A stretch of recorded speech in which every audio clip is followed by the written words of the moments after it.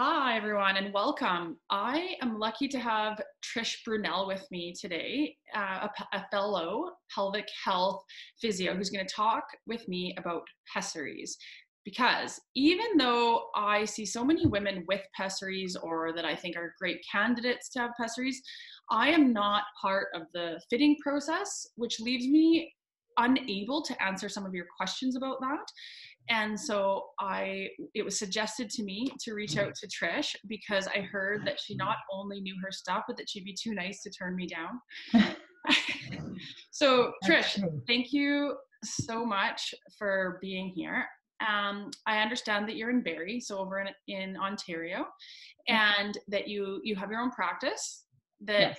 you yourself fit women with pessaries. I believe some of the other practitioners in your clinic do as well, and Yes. that you're also part of the process in helping educate other pelvic health physios and nurses, I believe, to fit pessaries as well. So yeah, tell us a little bit about yourself. So I'll tell you a little bit. Yes, I have a clinic in Barrie, Ontario, just north of Toronto, and I was the last 2 years. I've also been assisting on the pessary fitting course. This year we had mostly physios. We had 2 nurses, I think, and 1 midwife from the U.S., which was kind of fun, Cool. different perspective. And the nice thing about being on the pessary fitting course is when, I don't know if everybody knows this, but when physios learn these things, we work on each other. So we have a good, intimate understanding of how they feel, how they work or don't work. So that's really nice to be able to do. Yeah. Yeah. Awesome. That's great. And I was telling Trish that my biggest motivation for doing this was not only for my own learning, but then also to be able to have this video live on YouTube and act as a resource for my clients and anyone else that wants to know a little bit more about pessaries. So thanks, Trish, for doing this. And one other quick thing before we dive in, I just wanted to say that obviously you can't have a conversation about pessaries without talking about prolapse, but that's not what this interview is about. And so I've gone ahead and created a resource that will also live on YouTube that talks in detail about pessaries, or sorry, not pessaries, but prolapse, and the different variations of prolapse, symptoms, why it's caused, other treatment options. So that in itself will live on YouTube, and we don't need to talk about that in this interview. So that will live there. I want to just save this conversation for pessaries. And I thought that we would literally just dive in here, Trish, and please feel free to kind of talk however you feel it flows. But I have some questions, and I thought I would just lead off with you just saying a little bit about in what situations or in what clients you find that pessaries are the best option. Sure, that's great. I think back in the day, we used to think pessaries were most useful in the older population. And thankfully, that's changing. I think that when a woman has a few little kids running around or is reaching that middle part of her life where she still really wants to be active and maybe run or try some new things, pessaries are a really good option to help support prolapse through all phases of life. So I think we've been a little short-sighted over the years in terms of who we use them for. I really do recommend to anybody who is feeling symptoms of heaviness, maybe a change in their flow, their urine flow as they are avoiding. All of those are good reasons to have a pessary. And I will fit women with a grade 1 if they're aware of their their prolapse. If they're aware of their prolapse, then I'm happy to fit them with a pessary almost as a prevention. And if they have a bigger prolapse, grade 2 to 4, certainly they can be really helpful. So there isn't anybody that I won't fit with a pessary if they can feel the symptoms of prolapse. I think that's kind of it's kind of a good leading question, because what I find, and I think maybe in Ontario you guys are a little bit farther ahead of us as physios, because there's very few physios though there's none in my community for sure in Kelowna. And so I see a lot of women that I think would be great candidates, but after I refer them, they're looking at a several month wait just to get into the gynecologist. There's not even any nurses that I am aware of in town that fit them. So it's just not being used in our community as well. And so I think it's great because from what I understand, they would probably get in a lot quicker maybe to see a physio and be able to use that as an option in the postpartum period. Yeah, for sure. So it's right now at our clinic, it's probably with the other therapists, it's probably a 3 week wait. With me, it's probably a 4 to a 5 week wait, but still significantly less. And yeah, I think the earlier we can get somebody fit in the postpartum period once healing has occurred, then the better off we can be. And I think we miss some opportunities with postpartum women to hopefully have tissues shorten adaptively in a good position with their organs lifted, as opposed to having them still sort of under gravity and not be healing in a good position. Exactly. So that makes me kind of think. So then, Trish, do you usually recommend, like, so then if it was the postpartum period, do you usually recommend they can come in as early as about 8 weeks after, or and start the process, or what do you? I think probably the earliest I fit a postpartum one has been around 10 weeks. And that really does depend. Some people are pretty healed at 4 weeks. I still think that's early for a fitting, but 8 to 12 probably would be average, I would think. Okay. And so the process there, with if when they go through a physio, do they still need a doctor's referral? Yeah, so they need a doctor, and it might be different in different provinces, but certainly in Ontario, they need a doctor's. We don't need a referral, but we need a prescription because pessaries are a class 2 medical device. So I can do the fitting because I'm allowed to insert things or my hands into a vagina, Yeah. but I can't let her go home with the pessary. So I need a prescription and a directive letter that I send out to the doctor ahead of the appointment. And once I get all the paperwork back, I'll do the fitting. On occasion, I've done the fitting ahead of time and then got the paperwork afterwards so I can give her the pessary. But I do find a lot of my people I fit are coming from a distance, so sometimes driving 2 hours. And so I'd rather be able to get it all done in one day. Right. Yeah. So is there any situation, so I know, because I always describe to women, think of the pessary almost like a knee brace for your vagina, and that, yes, sometimes it's a temporary thing that you might feel like you need to use, like you said, to kind of accommodate tissue healing and help support at that time. Obviously, estrogen levels can be a little bit lower postpartum. Can you speak to, so do you automatically recommend that they go see someone to talk to them about hormone replacement with the pessary, or how do you manage that? Because obviously that's not something that we can prescribe. Right. I will talk about it in a general sense, saying that postpartum estrogen levels are often quite a bit lower.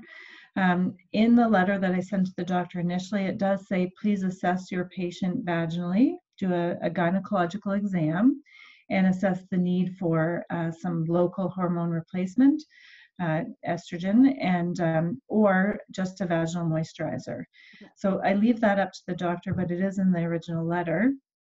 And I would say about half of my women will get some form of local estrogen. Okay, great. And then tell us a little bit about the cost associated to the client. Sure. Yeah, so that's the one drawback I would say. In Ontario, again, probably in most of Canada, they would have to pay for the fitting time that we spend. And so I take about 75 minutes at an appointment. I charge $125 for that. Our usual 1 hour visit is $125. So I'm taking an extra 15 minutes because I feel I need it to really, do a good job. And make sure that she's got a really good fitting. And so if she saw a gynecologist, of course, that part would be free. And then I charge a little bit less for the pessary than most gynes in my area.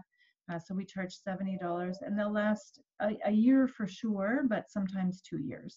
Okay. So it's relatively cheap. And most plans in Ontario, we've been finding, cover the pessary under the braces section of the plan, because really that's what it is. It's a brace. Right, exactly. Yeah. So. Okay.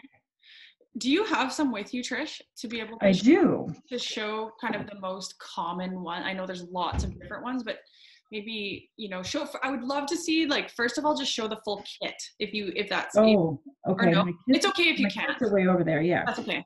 I've got 4 sitting here. So this one is a ring with support. And so you can get the ring that's just the ring. I rarely use those, but this piece adds the support. And when you use it, it gets folded in half to get inserted, and then it opens up and your organs would sit on top. Right. This is a bigger ring. I tend to show the big one because it hasn't been used a lot. And sometimes that's a little bit terrifying, but most people will get something that's 2 or 3 sizes smaller than this. And about 80% of women will end up with a ring. And they're nice because they can stay in for a week at a time. You could potentially have sex with them in. So if this was the pessary and your partner, a male partner would come in with their penis, it would just tip up out of the way. Although most people do take it out, it is possible to have sex with it in, and it's easy to take in and out. If somebody's a little bit more fit, maybe, or their activities are a little higher level, or perhaps the prolapse that we were trying to control is sort of sneaking by the ring, we can use a cube. And cubes work on suction. So because of that, they need to come out every night. Because this much tension on your tissues could be damaging over time. So we get a little break. And if I have somebody who's going to CrossFit or doing a lot of running or sort of high level, maybe working on a farm, I would tend to go towards this as long as the fit was right. And we want to kind of use the least amount of support for the most benefit. People tend to feel those bulkier ones? I know, sorry, I should let you talk about that donut first. They don't tend to feel those ones as much? No, you shouldn't feel them at all. So just like putting a tampon in, and you shouldn't feel that at all. It should feel like there's nothing there. And honestly, most of my women, if we get the right fit, I already know without palpating because it's on their face. Right. They literally have this look of relief, like they don't have to think about their vagina anymore. Yeah.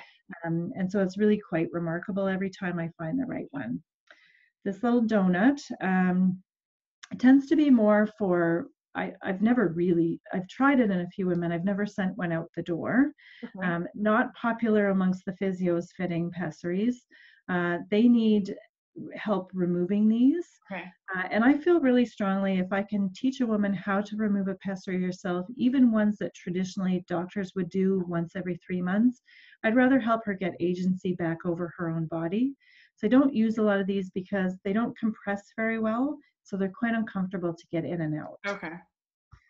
And then again, I grabbed a big one of these. This is a Gellhorn, usually stays in for 3 months, works on suction as well, and then has this little stem that you can get in a shorter length that helps it not tip when it's in the vagina. And you cannot have sex with this in. Really, the ring's the only one you can. I do have 1 or 2 young women with this in, but again, I teach them how to get it out because it's not rocket science. And so you just go in, break the suction, fold it, and then remove it. So that's 4 of pessaries. Yeah. And so do you usually find then, Trish, that you start with the ring just because it works most of the time? You start there, and then generally the only reason you would move to the others, or if, say, it's falling out, or if the comfort's not there, or if it's not alleviating their symptoms? Yeah, I always start with the ring in the clinic anyway because it's easiest to get in and out, and people are often a little apprehensive. So we put one in, they've got the sense that, it's really not that uncomfortable. It's pretty good. And if the ring, then when it's in, I check the fit. So I should be able to get my finger all the way around. I'll get them to get up, jump around a little bit, maybe do a few squats. If it's nice out, I'll get them to run up to the corner and come back.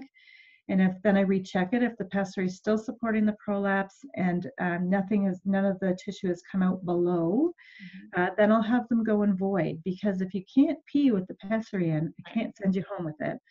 And if she fails any of those tests, we'll just move on to either a different size of ring or a different style. So that's how we do it. Yeah. And Trish, where you were saying that obviously I know that you'd like most people to be able to take it in and out themselves. In the event that they can't, or they don't want to, or they're not comfortable, do you have them come in? I guess it depends, I know, but roughly how often would they come in and see you for that? We're working on that right now. We aren't really a pessary clinic in that sense. Really, when the doctor signs off on the letter, they are committing to then maintaining the pessary after that with the patient. But if I really haven't had that scenario, I guess. If I did have that scenario, I still think I would kind of encourage her to work on it. I do have somebody whose husband takes their pessary out. And so he came in, we showed him how to do it, and off they went. So it doesn't have to be the owner of the pessary necessarily. But as I say, this one is 3 months. this one really should come out every week. So we couldn't really have somebody coming every week. And certainly this one has to come out every day.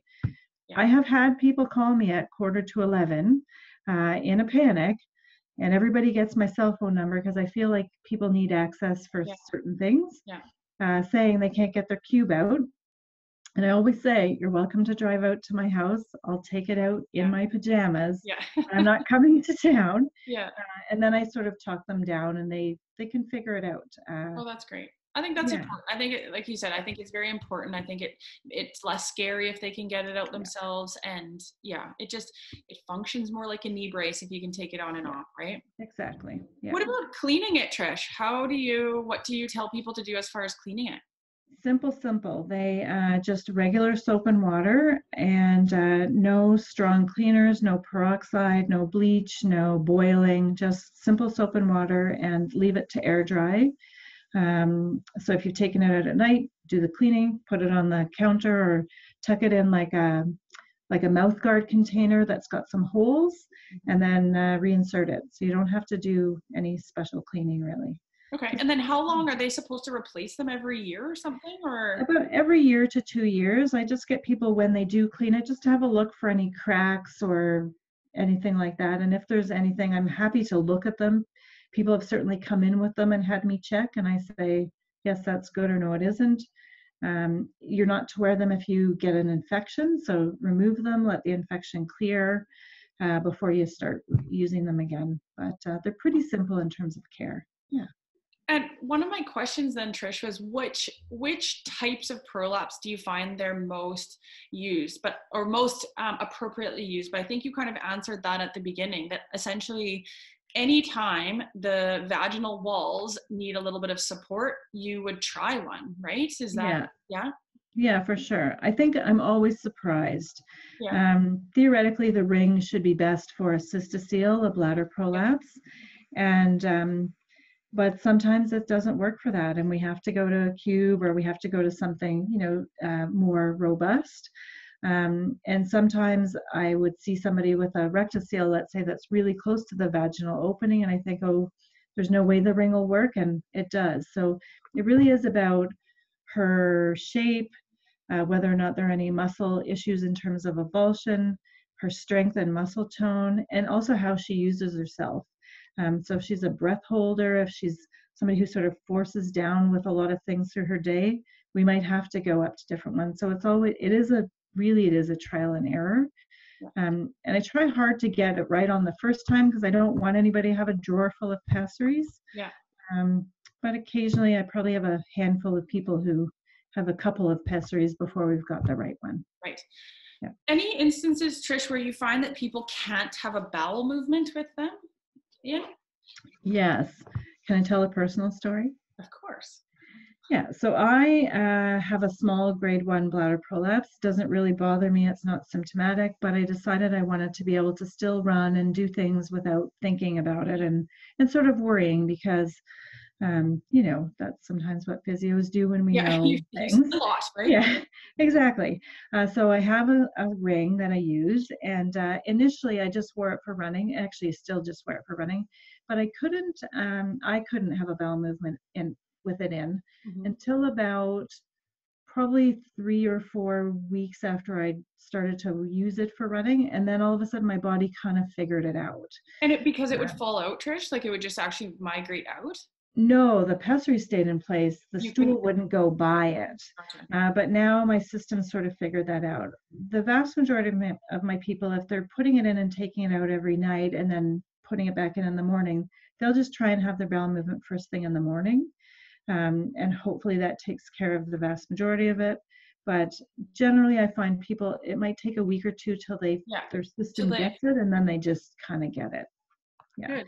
And sometimes we have to adjust stool consistency a little bit with, diet or bulkers, But anyway. I would love to know, so far in your experience with this, how often do you find yourself sending them off to a gynecologist to manage? Instead of the pessary? Manage their pessary. Yeah. Well, the issue is that once the pessary's been fit, we like them to have a gynecological exam. I usually see them a week or two later just Okay. to check. I do a speculum exam to make sure that the walls are good. There's no areas of abrasion or anything like that. They should go again in 3 months to a gynecologist or their doctor, same exam, just a basic exam, and then every year after that. So so With they the are pessary in and out, do you usually suggest them to have a look at it in and out? usually they'll go remove the pessary. Really, it's a wall exam. We just want to make sure that the pessary isn't creating any tissue problems. Um, and so that's enough, generally speaking. I don't, gynecologists clearly are very, very skilled and know all about pessaries and managing them, but I find a lot of GPs don't have a lot of experience with pessaries. So I have to often encourage GPs, if they're the ones managing, really what they're doing is they're just managing the tissue. Yeah. If they feel like the pessary may not be working, the woman generally already knows that at that point that something has changed. Yeah. And so then I'll do that piece again, if that makes sense. That's great. I don't Yeah, know. that's great. And I think that you're probably, I'm sure you're noticing, and maybe your clients are noticing too, that the nice thing maybe about seeing a physio is that you can tie in all the muscle training too, right? Because there's so much else that can accompany the Yeah, pessary thing, right? And so that's the nice thing about exactly. having the physio guidance alongside, For sure. right? Yeah, And for I'm sure. I'm sure it's a big help to the gynecologist as well, that you can help alleviate some of their caseload. I hope so. I hope so. I think it's nice because we can book the time we need as well. Yes. Whereas it's difficult. I know most gynaes have a super busy practice, and we're busy as well, but we've got that availability and that flexibility, I think, built in. So That's great. yeah, which is great for That's good. everybody. Yeah. Um, I would love to. I feel like you've answered the main questions Yay. that Good. most people usually have, unless you think there's something that I've missed out that most people are asking you about. My I had one, like, let's say, again, we're not here yet in Kelowna where any of the physios are fitting pessaries, but I was actually just telling Trish that I signed up myself for a course similar to the same course that Trish helps to instruct, to learn myself and be able to include this in my practice. But in the meantime, we don't have that. And I wonder what your suggestions are then to someone listening to this that wonders, like, that experiences any vaginal heaviness or pressure and wonders if a pessary would be the right fit for them, and no matter what community they're in, what do you suggest that they do? Like, what, because I find that I often send my clients to their doctor and say, this would be something I would request, very Okay. gently request, but what do you usually suggest to people, or what would be your advice? Well, I think we've got the Poison Pressa, which was on the shelves for a while, and I'm not sure if they're still on your shelves out in BC, but we don't really have them anymore. Oh, But if people are not sure, they can order them online still. So I'll get them to try those, and they are marketed for light bladder leakage as opposed to prolapse. But certainly, if you've found it changes your symptoms, you'd probably be a good candidate for a pessary. So that's a $15 try, which is pretty economical. And there's the over-the-counter Uresta, which is a product you can get. It's $300 for the pessaries, and you get a set of 3, and you can insert them yourselves and try those. But also, I think if people have used a tampon for a period, let's say, and notice that they have less heaviness, that they leak less, that's a good indication that a pessary probably would be helpful. So those are some things that people can kind of figure out on their own. And in terms of the physios listening, I think it's always a good idea to try and recommend a pessary if you can. If your wait list in your area with your gynaes isn't too long, certainly worth a try. And pretty much anybody with prolapse where it's symptomatic, where they're feeling it all the time, where it's interfering with or starting to interfere with them doing their functional and fun activities. And if your life is changing, then it's certainly worth a try to get a pessary, however that happens. And as I say, I've had people drive, I think the furthest is 3 hours, yeah. which I find super impressive, because that's somebody who's really committed to their health Yep. and their function, right? And actually, that particular person brought her physio with her. Oh, And wow. yeah, so that was great. And she she sat in on the fitting. So at least she can then advise her patients, even if she never takes the fitting course, how they work, how they go in and out, and sort of take the mystery out of things. Oh, that's great. Yeah. That's great. I don't Well, know if that answered the no, question. it definitely does. That's exactly what I was looking for is because I would say that prolapse is the scariest symptom for women in general. Yeah. And I think a lot of them feel that this is just their life and that this is how they need to live. And I think the message still is usually that only old women use pessaries. So I really appreciate you kind of explaining. I think just like anyone after any type of knee surgery would expect that they have, you know, some time or need a bit of support maybe moving forward for the rest of their life. That's okay if it helps you do the things that you love or helps progression. Then I don't, yeah, I'm glad that you were able to kind of speak to that. Yeah, I think there are still a lot of questions we need to answer with respect to pessaries. There is research out there, but um, even in the clinic, we have so many questions, and we've had a little meeting about what we would like to figure out. Mhm. So we're trying to put together maybe our first little study. But I did have two really interesting postpartum women who I'd seen I saw them between baby 1 and 2, both of them. And then after the second baby, I said, let's try a pessary for both of them. They both had a grade 2 bladder and rectocele. And so we fit them both with rings, actually. I saw them throughout that year. We did some things. Then they sort of dropped off because they were doing well. But at the end of the year with the pessary, one of them came back and said, I don't know if I need this anymore. Mm-hmm. So she came in without it. She hadn't had it in for 2 weeks. And when I examined her, she barely had a grade 1 prolapse left, even having her do a whole bunch of sort of higher level heavy tasks. So we decided she would only wear it to go to the gym. And maybe if she was helping a friend move or, some heavy day that she had. And so I just saw her again. It's been 2 years now. And she's still doing really well. Her prolapse is really minimal. She doesn't feel it. It doesn't impact her life. And the other one was very similar. We saw her at the end of the first year, and I also told her she didn't have to wear her pessary full time anymore either, because I think it did allow both of them, their tissues to shorten in a good position. And so I would love to be able to do some long-term studies on could we use pessaries that way? And if so, that to me would be the most amazing use of a pessary. Absolutely. So yeah, and I agree that prolapse can be scary, but I wish it wouldn't be, Yeah. So if we can help in that.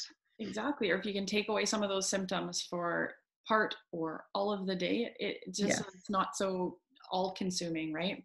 Exactly. Yeah, exactly. Well, thank you so much, Trish. I really, really appreciate this. And I will I'll let you know when I have this all ready and posted. And Perfect. I hope that it serves as a resource that you're able to use as well. And I hope we cross paths one day. No, that would be awesome. Okay. Thank you for asking me to come on today. It was fun. Yeah, absolutely. Okay. Have a good one. You too. Bye-bye. Bye.